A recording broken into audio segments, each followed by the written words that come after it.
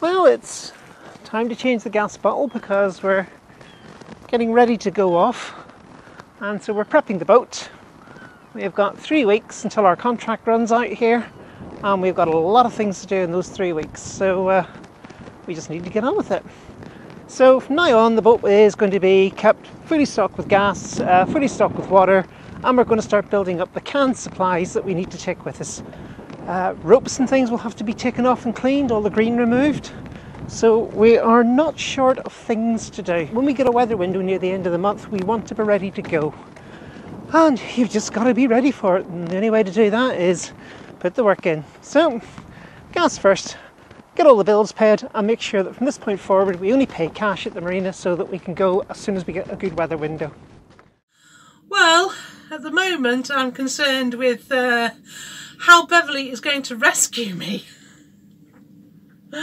So what I'm doing is I am creating a sling. You need 2 measurements.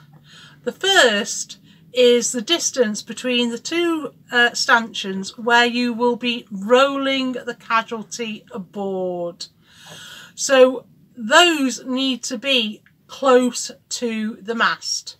Now unfortunately ours has a shroud there, but it is still usable. So that's the one distance you need, and the next distance is the height of your freeboard. So those are the 2 measurements you need to make. When you're doing the distance between the 2 stanchions, do check it on both sides because they can be different. For instance, on this boat, one is 1.90 m, whereas on the other side it's 1.80 m.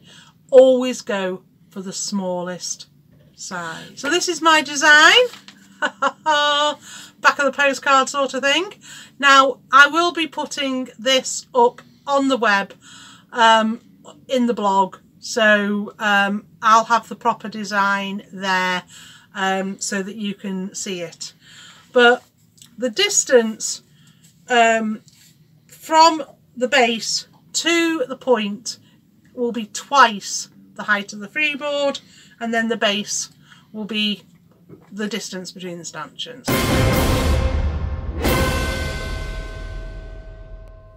Well, we've had a bit of a peculiar situation arise, peculiar for us at any rate. Over the time that we've been sailing, and particularly in recent months, we've had a lot of people who watch our channel who have come up and said to us, I like what you do, here's a bottle of wine, here's a thing. We've had people send us boxes through the mail. They've arrived here at the marina, and it's absolutely wonderful to receive those things, and quite often they come out of the blue. We've got no idea they're coming, and it's lovely to get them. And I could go through a list of all the names of people who have given us things and all the rest of it, and people who've come here to visit us, but it might be in a whole episode in itself if I started doing that, and not everybody likes their name on YouTube. So I'll just say thank you to everybody who has done that. But the thing that happened to us recently that was a little unusual for us is somebody said, I want to send you some cash. And we thought, what? We didn't know what to do about it. We don't have a Patreon account. We haven't set one up. We've nothing like that. As you know, we just run the channel on YouTube, and it's what it is. You know, we get by on our things. Occasionally, if we sell a Mr. D through our affiliate link, we get the equivalent of a bottle of wine coming through to us. But all of a sudden, somebody wanted to give us some money because they appreciated what we were doing for them. And so what we've done is we've set up a coffee account, a co-fi. The link is down below in the description. And true to the name of the account, we have gone out and bought some hand-roasted Colombian coffee. We wouldn't normally buy this stuff, but we've had it purchased for us, and so we've gone and got ourselves a speciality coffee. And so I'll just say thank you to the person who donated that to us. We're going to leave the link to the coffee thing in the description below. We'll probably never mention it again, but it's down there if anybody wants it. And I think normal service will be resumed from this point forward. My life is grounded in a firm routine of coffee, sleep and work. I am not boring, I just stick to what I know. I'm about halfway through my hand-roasted Colombian coffee. I once bought some Jamaican Blue Mountain, which is a very expensive coffee. It was £35 a kilogram, and this was like 20 years ago. God knows what it would cost today. And I tried the Jamaican Blue Mountain, and I wondered what all the fuss was about. It didn't seem to ring any bells for me, and in the end I decided it was actually just a very good cup of coffee. You could give it to anyone and they'd enjoy it. Yeah, maybe that's why it's famous. I think this stuff's tending the same way. It doesn't have a lot of strong flavours, it doesn't have a lot of harshness, or it doesn't have a lot of bitterness that some stronger coffees have. This is just a good cup of coffee. Yeah, I'll maybe just put another half scoop in next time. To make my cradle, I have bought 30 metres of 20mm webbing. Now, this webbing has got a breaking strain of 750 kilograms. Trust me, even when I was really heavy, I was never that heavy. I've also got some circles. Do they have a breaking strain of 750 kilograms? I have to be honest, I don't know what the breaking strain of these are, but they'll be pretty tough because they're about 4mm in diameter, so that's pretty tough for steel. I need to go on doing this. I see there's a lot of rooting going on in cupboards. Oh yeah, it's only to explain something. On our harnesses, there are two different types of stitching that they've used. This one, which is like a big zigzag, and this one which is a cross pattern. I found that in what I'm doing, that this zigzag is really easy to do, so that's why I'm using it, because all I can do is I can keep the fabric the same way, and I can go forward on one and reverse on the other, so that I don't have to mess about. But this is where I also got the 12cm seam from, because this is what they're using on harnesses. So if it's good enough for harnesses, it's good enough for us. Yeah, that's fine. Exciting times. Yeah, my first square has gone in. It's a good thing don't worry about the design, it will be on the web. But I've changed the design about 4 times already as I'm making it. I've had to change my computer model about 3 times. Exactly. The centre section of my sling, I want it as if it's a ladder, so that you can actually use the sling to scramble up the side of the boat. So what I've got here, this is my first step going in, and I've got basically that will be for 1 foot, and on this side, once I've cut it out, will be the other foot, so that you'll do 1 foot and then the next foot. It'll also provide some support for anybody lying in the sling that you're hoisting up, because it stops the straps moving around. Correct.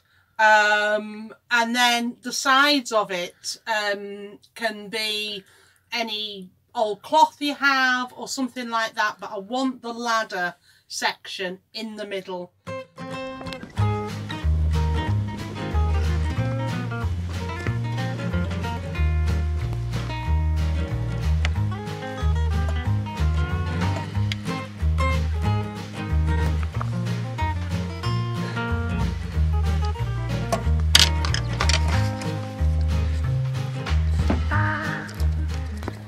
These are the rather sad looking bungees that have just come off our bow fender, and they've lost all their stretch, they've got nothing left in them, so these are going to be replaced with fresh bungee. It's not a big job. I just have to... This is one of the few instances where you can actually tie a granny knot on a boat and get away with it, because you don't ever want it untied again. Whereas in this end here, I just had a couple of loops that I put through the other end of the fender, and that was all it took. So that's all I've got to do. A couple of granny knots here, little loop down at the bottom, seize it off, bang, job done.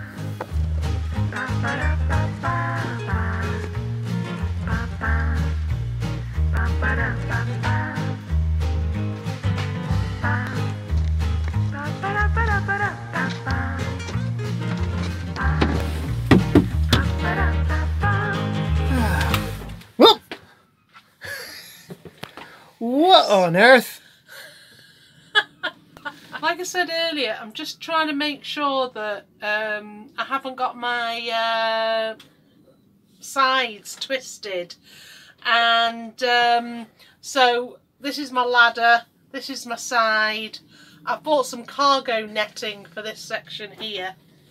So I'm just bringing them down to where they join, and I'm just making sure that they are, there's no twists, because I had got my knickers in a twist earlier, and it would have been twisted,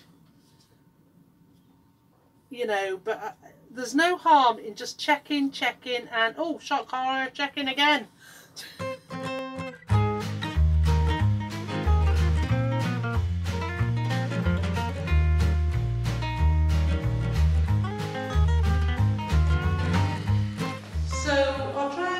Is rather thin and skinny, but that's because this is where our deck is, and because our freeboard is 1.20 m, here where the tape measure is where the water is going to be.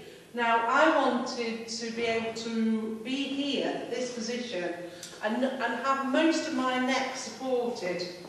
So I'm going to put that, I'm going to lie here. This is the water. You've just got to... Hang on, gainer casualty.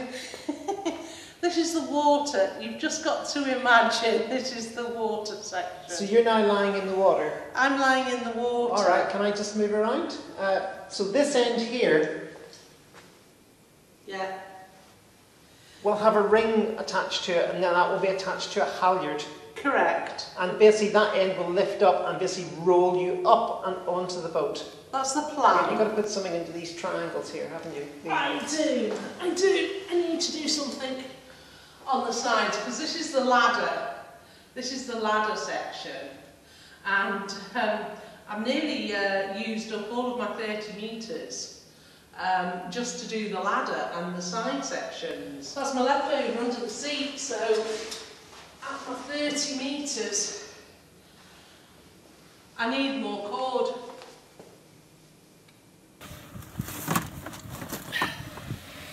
Woohoo! So what I've done is I made a bag for my sling. So this, so I'm going to get some lettering to say recovery sling. Bev's just got to buy it for me. But basically I've made a bag.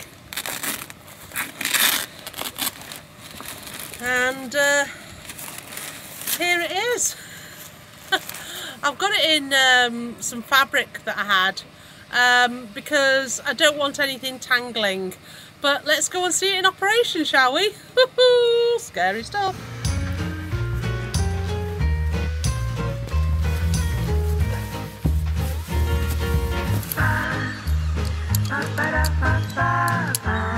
Well, I had hoped to show you this in operation, but